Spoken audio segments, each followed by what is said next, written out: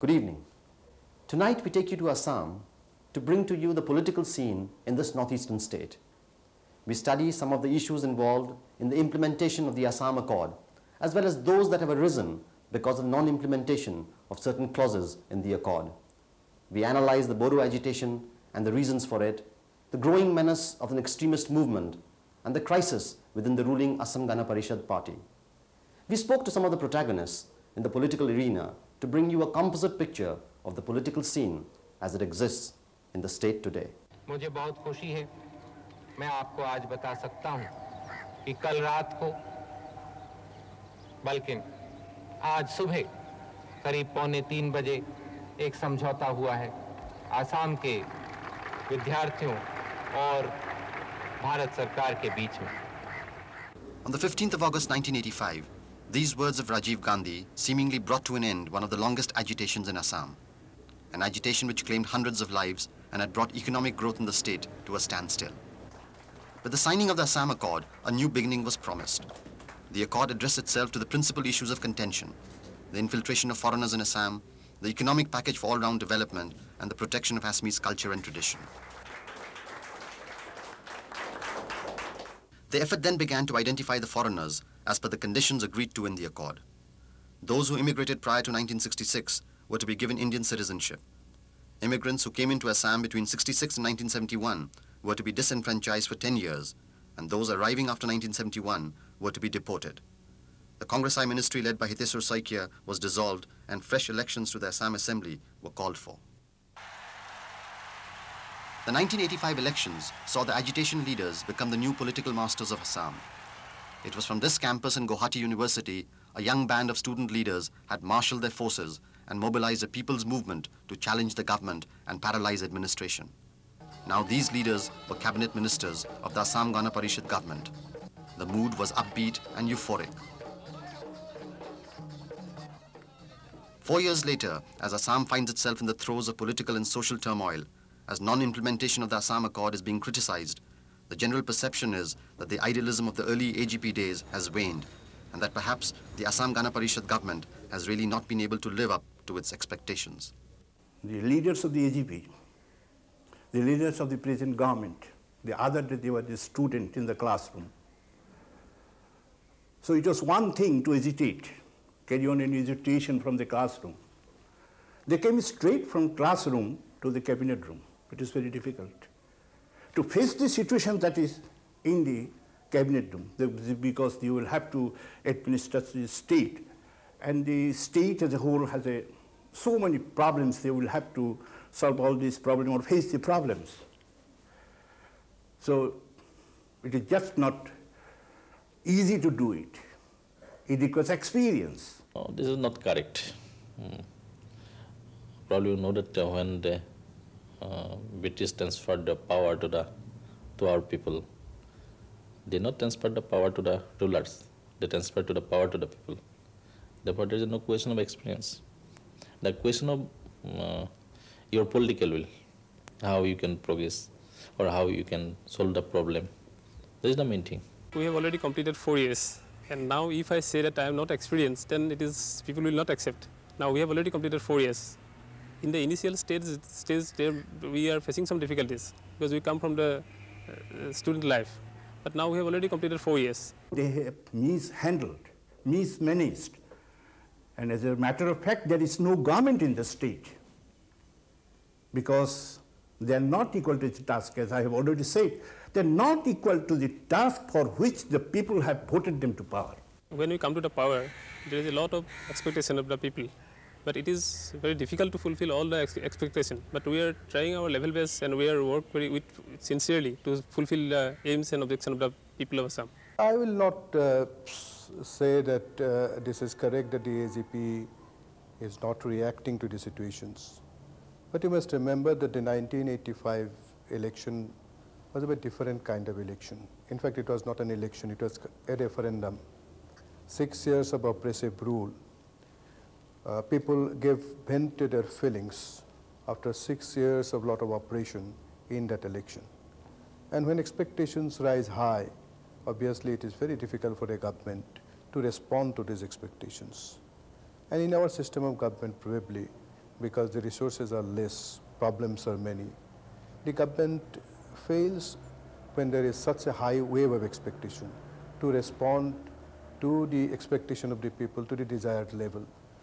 But I believe that the AGP has still a lot of command over the people of Assam. Within 3 years of the signing of the Assam Accord, a new agitation took shape in Assam. The movement for a Bodo land was to bring to the Assamese political scene a disturbing element. This ethnic strife sprang from a section of the plain tribals, the Bodos, demanding economic and linguistic recognition in the form of a separate state to be carved from Assam itself. They claimed persecution and neglect by the Assamese. And gradually the agitation took a militant turn with violence reminiscent of the Assam agitation of the early 80s. The demands of the Bodo leaders were as unrelenting as they were belligerent. The basic truth is that this Assam government, its officials, bureaucrats, ministers, policemen, all are anti-tribal. So whatever these economic packages or developmental schemes are sorted out or chalked out, this cannot be sincerely implemented in true sense. So this implementation is not possible under this anti-tribal government and its bureaucrats. So that is why the solution is the separation, the division of Assam and creation of separate state of Bodoland. The central and state governments categorically refused further division of Assam, but agreed to a series of tripartite talks to defuse the volatile situation. The AGP state government, however, insisted that the then Congress government in the center was encouraging the Bodos to the path of violence. They alleged certain central intelligence agencies of instigating the Bodo leaders to score political points against the state government. It was a political game played by the Congress at the time, who ruled our country. What do you mean when you say what do you mean when you say it's a Congress game? No, they instigated them to destabilize the SB government here. Therefore, they started the agitation. Probably know that more than 9 plain tribes settled here. Because therefore, if you something you want to give Bodo people, then you must ready to give it to the Rabha, Mising, Karbi, Dimasha, Deuri, Tiwa, for these tribes also. Therefore, separate state for further division of Assam is not possible. What do you mean when you say that the Bodoland agitation was instigated by the Congress side?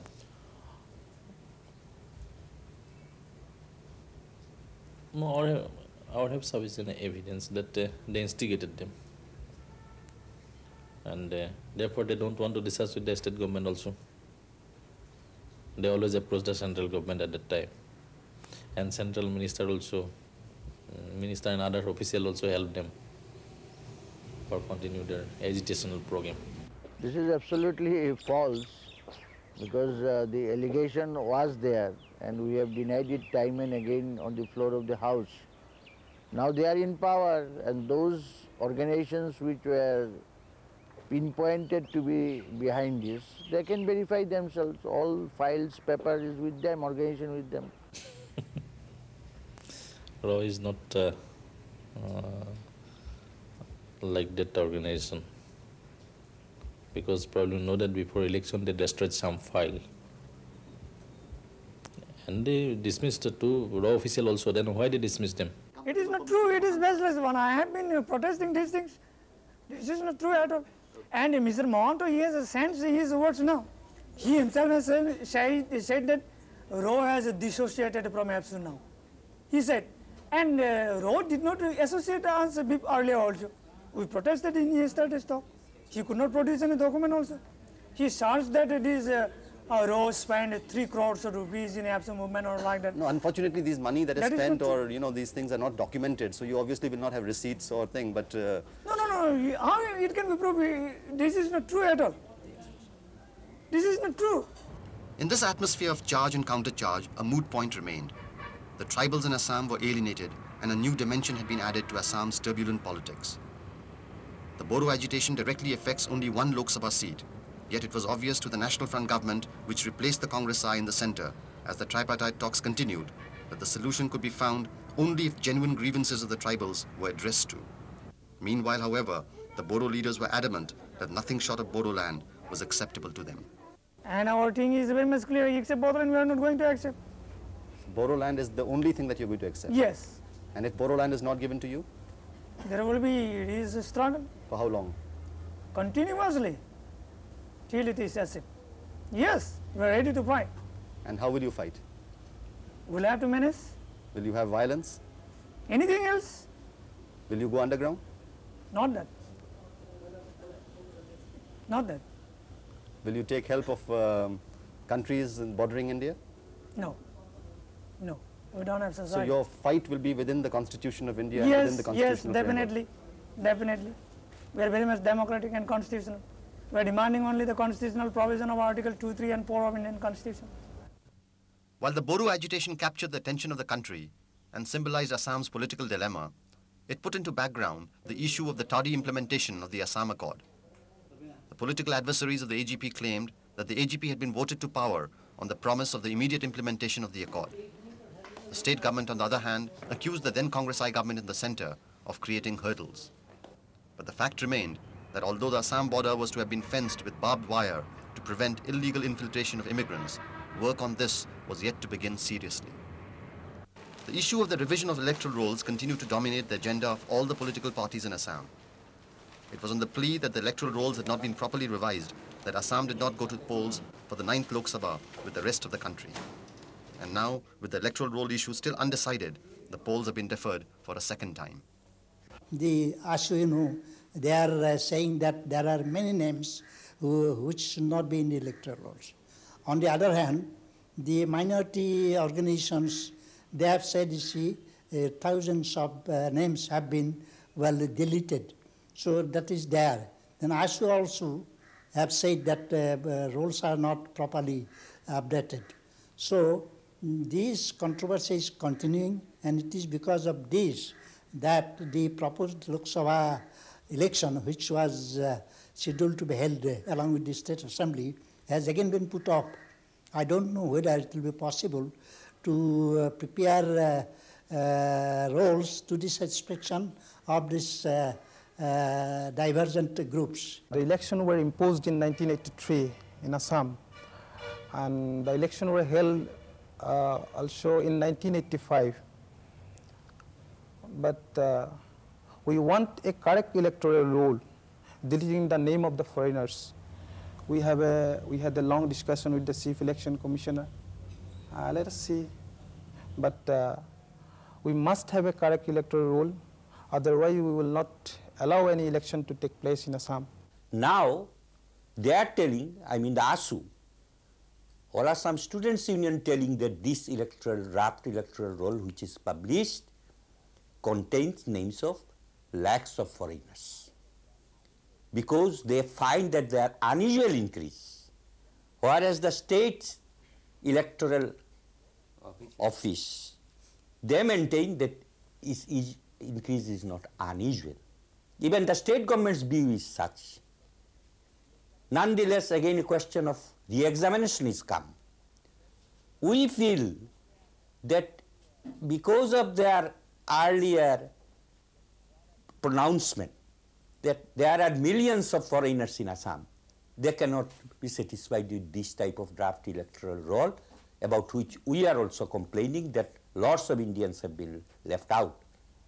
Assam agitationists are trying to find out a black cat in a room without light, in a dark room, and in fact, when there is no cat inside the room.